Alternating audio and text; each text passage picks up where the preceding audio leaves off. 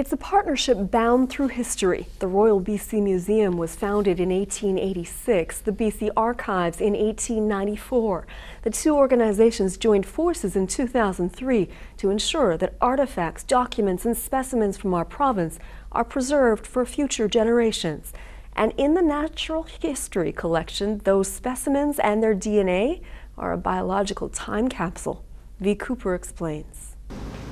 This is the skull of an orca. It's also a biological time capsule. These are animals, you can take DNA from them, you can take tissue samples for stable isotope research.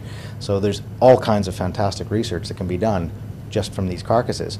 Whales are just one species in a remarkably diverse collection. People bring us window-killed animals, road-killed animals. If they're in very good shape, we keep them. The museum also keeps tabs on marine mammals found dead on our shores. Dead animals wash up fairly regularly. If it's a seal here, an otter there, sometimes it's a fish.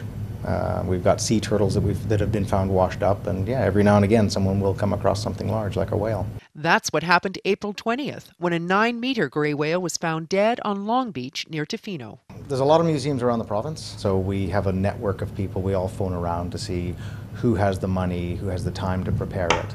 And this one was very fortunate that we were able to pull out some funds to get it done for our collection. And that's a story in itself. When you arrive at the beach, you put on gloves and you put on a raincoat, and then they duct tape the gloves to the coat. We were on the beach pulling the fat and the skin, the blubber and the skin off the whale. If you need to cut it, cut it. And between 9:30 and 6:30 in the evening, we reduced the animal down to bones and as little meat as possible. And then the skeleton is taken apart as carefully as possible. Each piece is wrapped, marked, then buried for a year to rot. And then once it's buried and settled in the ground, bacteria and fungi do the work, and they clean everything off the bones. Bones to add to a collection which includes nearly every whale from this region. The whales we lack so far are the fin whale and the North Pacific right whale.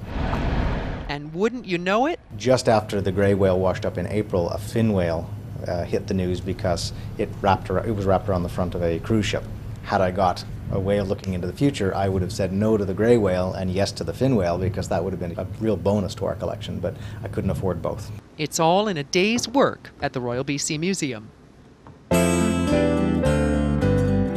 This Week in History, brought to you by the Royal BC Museum, bringing British Columbia's stories together.